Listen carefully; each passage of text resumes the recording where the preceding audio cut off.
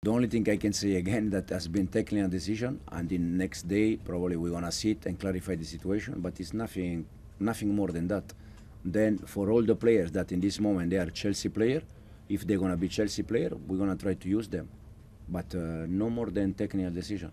I want Raheem Sterling, but I want all the 30 players that we have, but there is no space for all of them. So for some of them, they have to leave. I did a mistake in the past, and I recognize. And I think as a human being, if you did a mistake and you recognize, you are not going to be punished all life.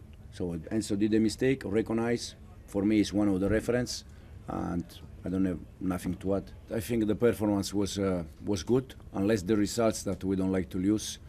I think the performance was there. We compete, for me in this moment, probably against the best team in the world. We compete for large part of the game at the same level. For some moment we were even better. We create chances, and I think the big difference today between us and them was especially inside the box and the way they managed the ball the last part of the game, that they are master on that. But overall I think the performance was quite good.